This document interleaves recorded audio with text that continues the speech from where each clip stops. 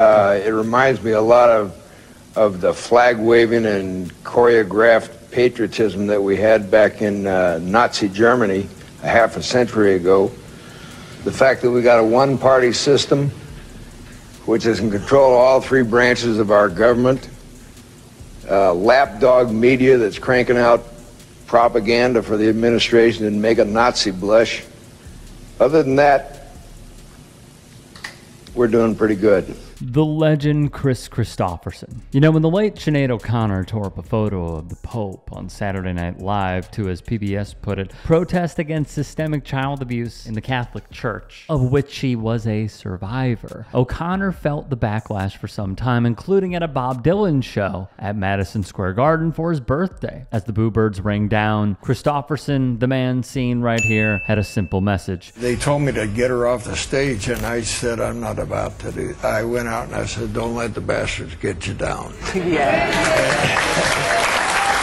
There are many stories of his iconic status in society and leftist politics, but one that stands out allegedly involves this guy pictured with him. The story goes the nameless singer had a huge hit about bombing America's enemies until there was nothing left. This was when Willie Nelson turned 70. It was a birthday function. There's almost no doubt, according to some reports, that it was this dude. From Rolling Stone's Ethan Hawke, yes, the actor. Keith said happy B-Day to Nelson, then allegedly told Kristofferson, none of that lefty stuff out there tonight, Kris. Kristofferson would ask what the star had said. You heard me, he uttered back. Don't turn your back to me, boy, Kristofferson shouted. Some of the biggest names in music were watching it all unfold backstage at the Beacon Theater. Kristofferson would ask rhetorically, you ever worn your country's uniform? The reply was simply, what? Kristofferson fired back, don't what me, boy? You heard the question. You just don't like the answer. Have you ever served your country? The answer is no. You have not. He'd continue. Have you ever killed another man? Huh? Have you ever taken another man's life and then cashed the check your country gave you for doing it? No, you have not. So shut the F up. You don't know what the hell you're talking about. The young star would simply say,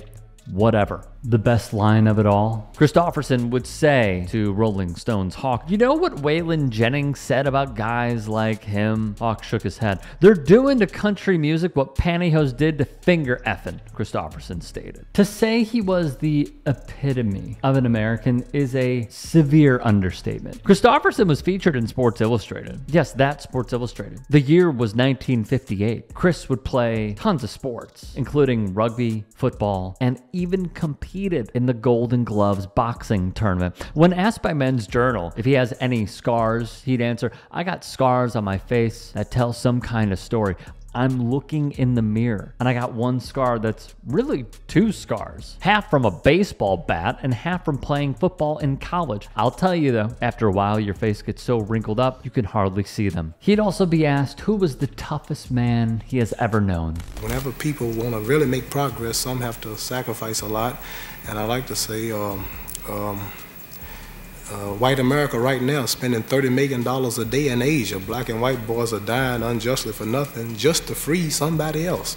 So why should I worry about going to little old jail to free my poor people who's been catching hell here for 400 years? This was his answer, the greatest, Muhammad Ali. On the topic of boxing, Men's Journal would ask, what is the best way to win a bout?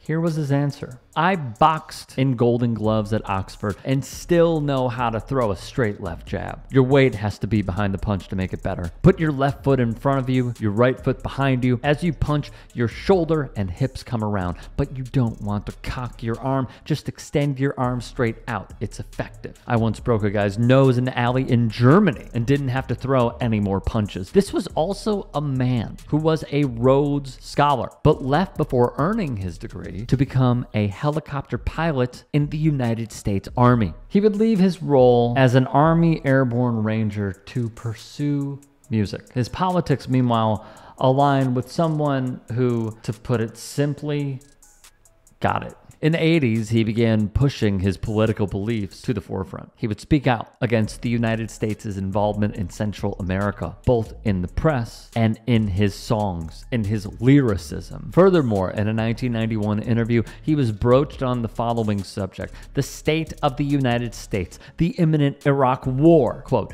"It reminds me a lot of the flag waving and choreographed patriotism that we had back in Nazi Germany a half century ago, with a lapdog media that's cranking out propaganda for the administration that'd make a Nazi blush." Via The Nation, he also did benefit concerts for Palestinian children and saw his career suffer as a result. Surprise, surprise. Quote, "I found a considerable lack of work after doing concerts for the Palestinian children," he would say. "And if that's the way it has to be, that's the way it has to be. If you support human rights, you gotta support them everywhere. Amen." Laura Barton of The Guardian added of his political songs, he would produce "The Law is for the Protection of the People," 1986's "What About Me," which questioned the right-wing military hostility in Central America, and 2006's anti-war anthem "In the News." The documentarian Ken Burns would tweet, "I loved everything about Kris Kristofferson. He was a poet of the everyday. You can find joy even in his sad songs, and that awareness of joy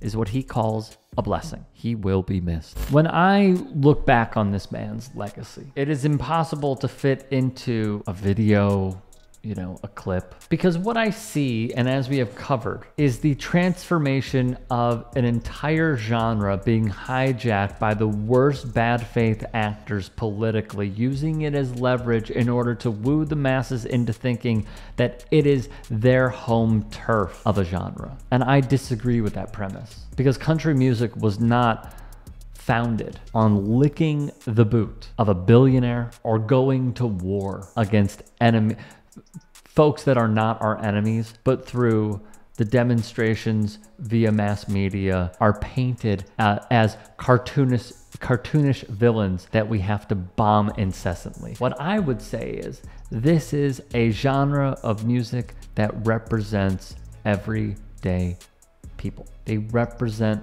the poorest, they represent the working class, they represent the middle class, they represent unions, they represent labor, they represent anti-racism. What they represent is the complete inverse of Jason Aldean's stupid ass song. I'm sorry for cussing. It's the inverse of Toby Keith. It is the inverse of mainstream country. And what frustrates me is this identity, its origins, have been completely whitewashed. And now when you see country, you see flag humping, Trump loving listeners. And that is not what it is about in the slightest. And that's also why a lot of people, don't get me wrong, it's very popular, but a lot of people have been turned off by it, is because it doesn't represent their laurels. And if you go through music history, one will easily find that there are many answers to their questions, and it is not loving the people that you think care about you, which are the bad faith actors that I listed and then some.